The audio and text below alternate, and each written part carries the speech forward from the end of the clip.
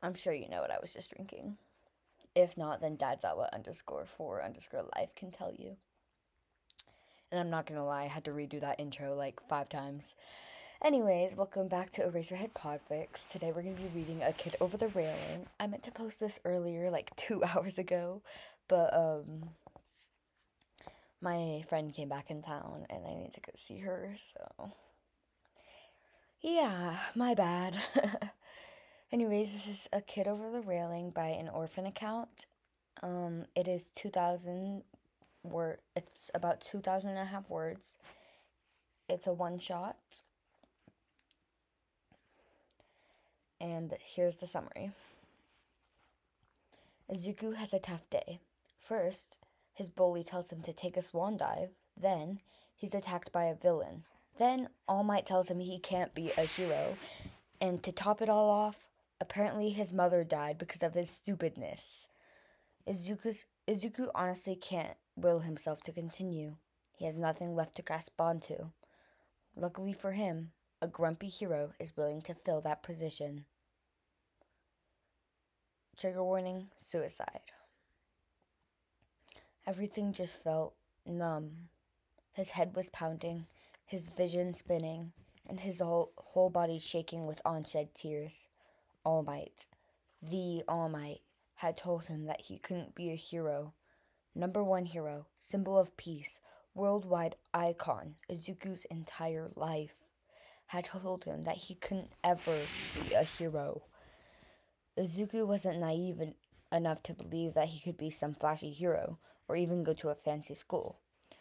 All he wanted was to save people, however small that amount may be. That's all he ever wanted. So when he asked All Might if he could be a hero, if he could make a difference, if he could save people, however naive that dream may be, he truly believed the hero would just give him the answer he so very craved. Because that was All Might's thing. He would preach that everybody could be a hero. So naturally, he would reassure those questioning themselves that you too can be a hero. But at last, no. Izuku, quirkless, stupid, weak, better off dead, Deku, truly was too little of a human for such a title. He thought that even though he was quirkless and weak, he could make up for it with his quirk and battle analysis, and with that, he could save a few people. But now he's starting to reconsider. Maybe he really would just be better taking a swan dive off the roof and praying to be born with a quirk in his next life. He always bothered people, was always in their way, annoying them and such. So maybe they'd be happier with him gone. That counts as saving people, right? Little him would have only thought saving people could be from villain attacks, natural disasters, thieves, and such. But maybe saving people could also mean saving them from having to deal with quirkless Deku. Maybe if he took a jump off this roof, that would make him a hero. He'd save so many people that way. The boy was snapped out of his spiraling thoughts by a happy chime coming from his phone. He took a second to retake in his surroundings and realized that the sun was soon to be down. Izuku himself was standing idly stiff on the rooftop of some office building, the same one that All Might had been on only a couple hours ago. He shifted to his other foot and reached into his pocket, pulling out his phone. Izuku himself has no friends to give his numbers and therefore little contacts, his only saved numbers being Inko's and Aunt Mitsuki's, although he hasn't called in years, which is why it surprised him to get a call. He knew it wasn't spam because he altered his device to block out all spam or spam callers, so it has to be somebody important, he concluded. He swiped accept just before the call would have went to voicemail and led the phone up to his ear. Hello? He asked sheepishly. Hello, this is Musutafu Central Police calling for a Midoriya Izuku. The serious tone of the other line came. What would the police want? Izuku thought, already getting anxious. That would be... He briefly stopped to clear his throat, cursing himself for his mumbling issue before continuing. That's me. The voice continued after almost immediately. Okay, well, I'm sorry to inform you, but your mother, Midoriya Ingo, has passed away this evening. All of a sudden, it felt like he couldn't breathe. There was no way. His mom. She's not gone. She's fine. She's home safe. This was just a prank. That must be it. No, she's home safe. He mumbled into the phone. I know she is. A deep sigh came from the other line. Sorry, kid. Denial is natural, but I don't have enough time to try and reassure you. Inko passed away in a villain attack around 4:15 this afternoon. A sledge-like villain got a hold of some boy with an explosion quirk, and said explosions got to one of the nearby buildings, and she was crushed. Sorry, kid. He paused a bit before continuing with some other half-hearted apology and hanging up. Izuku didn't hear any of that, though, because he was too busy processing what he just heard. A sludge villain? There's no way that wasn't the villain. That wasn't the villain he was attacked by earlier, but All Might captured him. Unless... Fuck.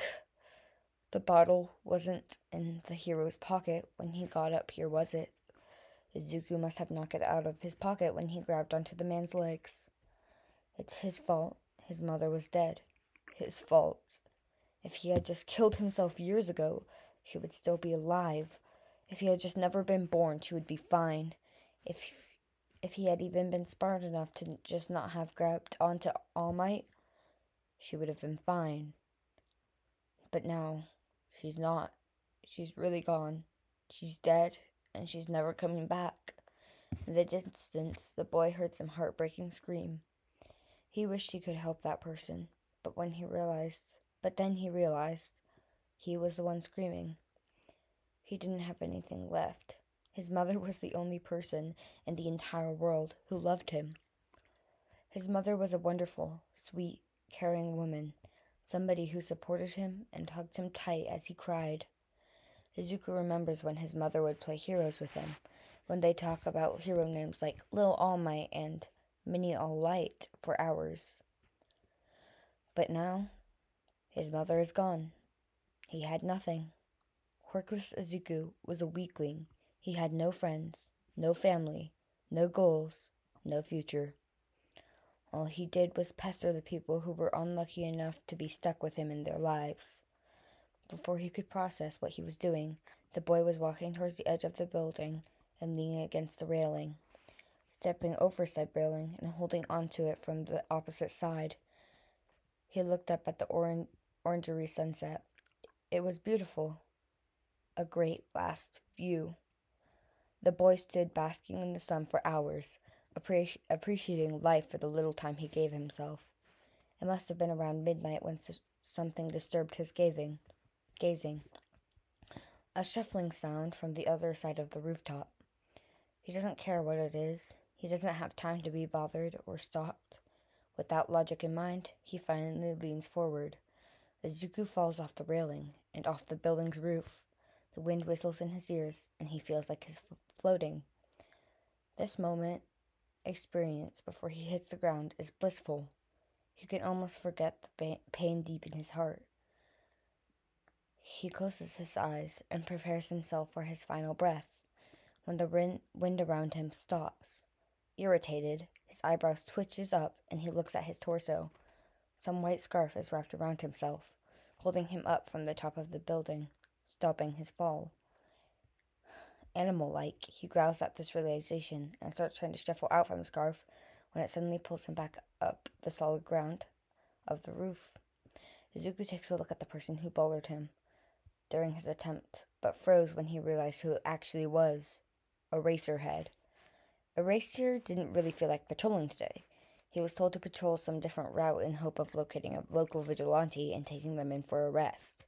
A bother, really. Yet here he was, patrolling the streets at 2 a.m. He was jumping from one to another when he noticed a figure on a roof nearby. The figure was small. The figure was over the edge of the railing, holding on, but leaning back to gaze at the sky. A suicide attempt. Eraserhead is an underground hero, so he's no newbie when it comes to coaxing someone down, but when it's a kid, it just pains him. His mental health always takes a toll after seeing a child like this on the edge of death by choice. It reminds him of himself as a teenager, trying to off himself after Obero's death. Thinking about that day pains him to remember, but seeing other people go through as much pain as him at such young ages, it's just tough in a different way, you know? He rushes over to the rooftop and starts to quietly run over to the kid. He has a sloppy plan to just sneak up behind the kid and get him away from the roof before talking to him. Whilst that's not the most pleasant method, it will at least secure the kid from jumping. But he wasn't paying proper attention, and he tripped. Of course, God really couldn't let him have anything, huh? As soon as he trips, he steadies himself and snaps his head towards the kid, praying that they wouldn't try and do anything after hearing him. These worries seem to actually be accurate, though, as the second he looks over, the child is typing over the edge, letting go. The adrenaline hits him as buckets of panic flood in. He yells a useless "Kid!" as he rushes forward, capture weapon in hand. He leans over the railing and shoots his capture weapon out, praying to all of the gods that he will feel the weight of somebody start to pull on his neck. And thankfully, he does. He caught the kid. He actually managed to catch the kid. Seconds before hitting the ground, that is. Eraserhead heaves a sigh and starts to pull on the kid a little. At this point, the kid realizes something, stopped their fall, and so they opened their eyes. At this point, the kid realized something stopped their fall, and so they opened their eyes. They scowl at the weapon and try to get out. Shota wants to be surprised that they're this eager to die, but really, of course they are. They did just try to jump off of a roof. The hero tugs on the weapon again, tightening it around the kid's waist in an attempt to stop them from escaping. He managed to get the kid up within a few seconds and finally got a good look at the kid. They're short and thin, no older than 15. The kid has messy green hair, freckles, and dull green eyes. Just barely he could make out the glistening of tears on their face. Eraser's heart clenching at the sight. They're wearing a middle school uniform that is slightly burnt. The way they're sticking to one side of their foot, insisting that they may be injured somehow. Bullying or abuse, perhaps. Shota finds himself staring at the kid for a little too long to be comfortable and looks away. Except when he glances back, the child is staring at him, too. Mouth slightly agape and eyes widening. Eraserhead? They say it in no less than an exasperated tone. And holy shit, the kid recognizes him. How? He realizes his mistake of staying quiet too long and staring into the boy's eyes when said boy diverts his eyes and turns his face away, face red. Sorry, the hero mumbles quietly, glancing at the ground himself for a moment. Shota looks back at the kid. How do you recognize me? The hero asks, curiosity getting the best of him at the moment. Seems like a good question choice, too, because the kid looks back up, meeting his eyes. But this time, they have a small flame laying hidden behind the layers or hurt. He feels himself relax a little, and then the kid responds. I was really interested in heroes. I had a bit of a hobby where I would analyze them. They respond sheepishly, rubbing the back of his neck and looking anywhere but at the older man. But how his heart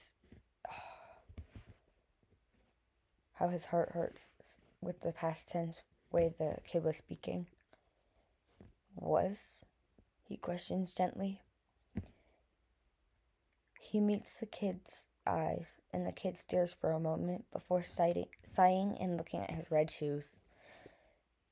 Yeah, it's for the better that I stopped trying to be a hero, the green-haired one mutters, sounding utterly defeated. What makes you think you can't be a hero? Eraser questions. Because if the fire in his eyes says anything, he can be a hero if that's what he wanted. Shota mentally sighs for already getting attached to this kid, despite knowing nothing about him. He can already imagine Namuri and Hisashi teasing him if they were here. I'm quirkless, they whisper, staring intently at the ground.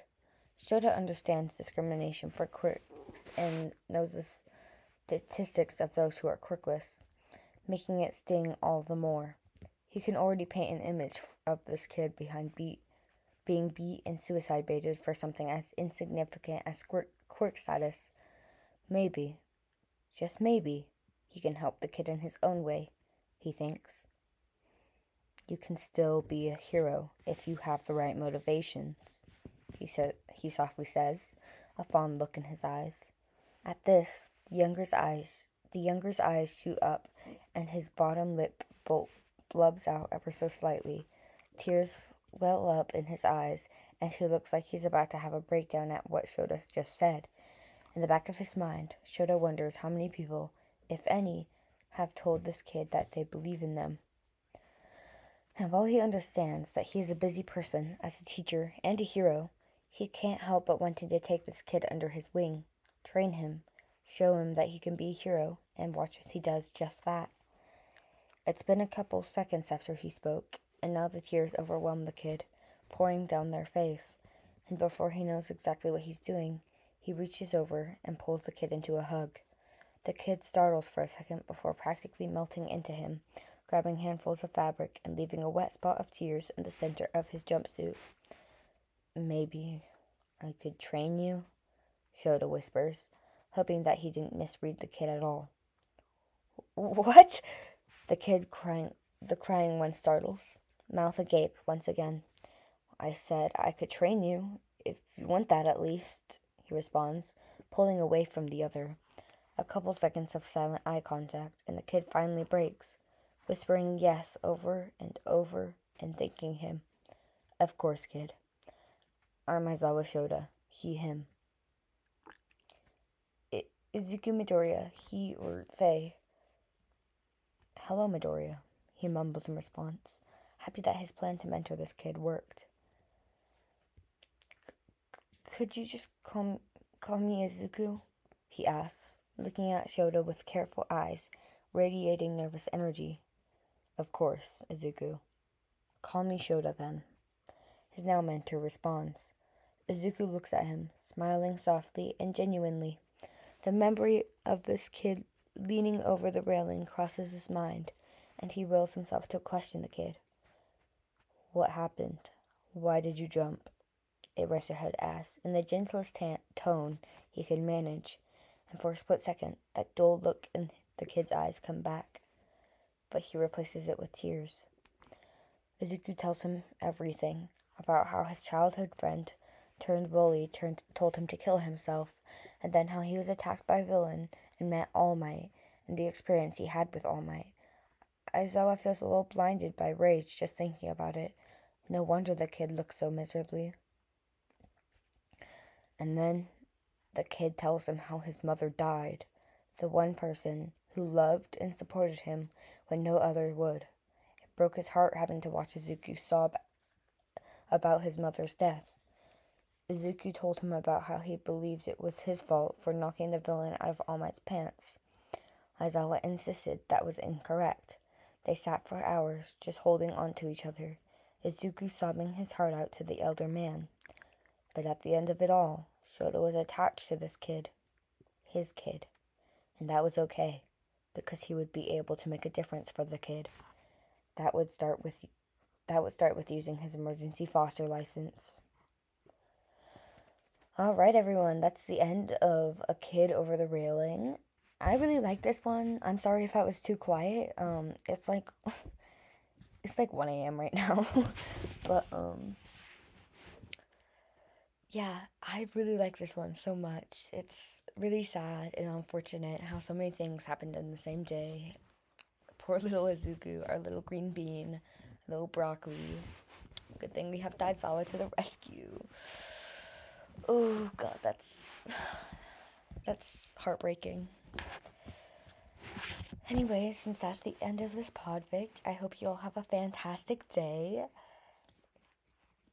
And make sure to go check out the other videos, because I'm sure if you like this one, you'll like the other podfics I've posted. Other than that, have a fantastic day.